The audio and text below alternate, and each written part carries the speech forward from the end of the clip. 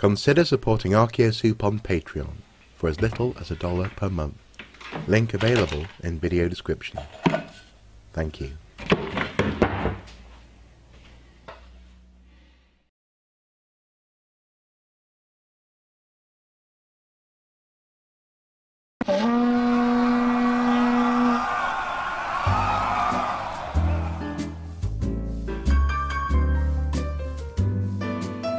Did you know?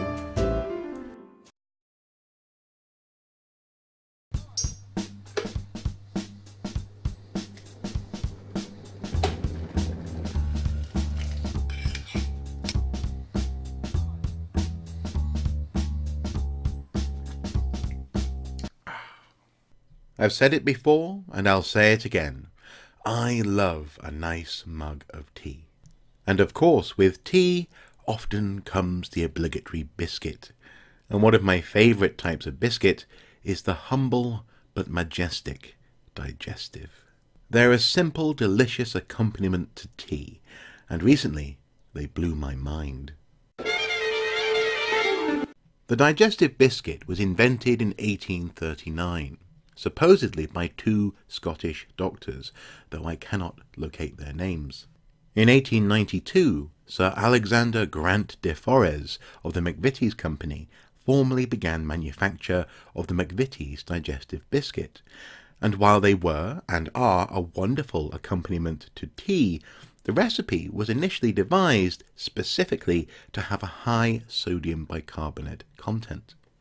Supposedly, the doctors who came up with the recipe were seeking an antacid quality in the biscuit, something to aid digestion. When I learned this, I was gobsmacked. It was staring me in the face. It was like the time I learned that the Bluetooth symbol is a combination of the runes for HB, Harold Bluetooth, an ancient Viking king.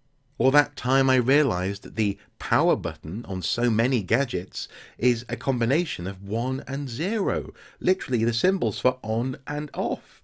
Or even when I learned that Umbro isn't just a random word, it's actually a contraction of Humphrey Brothers. It's been staring me in the face all my life. Digestive.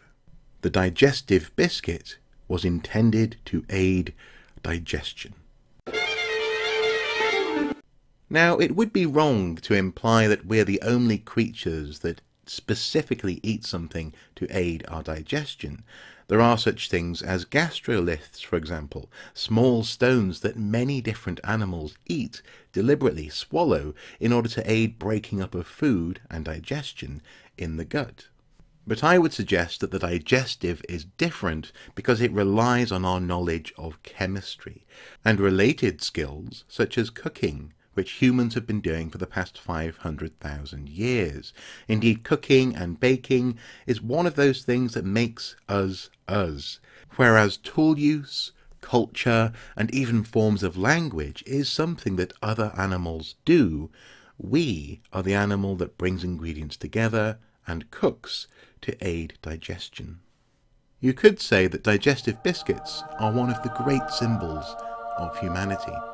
And the chocolate digestive invented in 1925, well, need I say more? You know what I fancy? A nice cup of tea and a biscuit. Works it out. We've got ours here. There was a sacrifice to the god.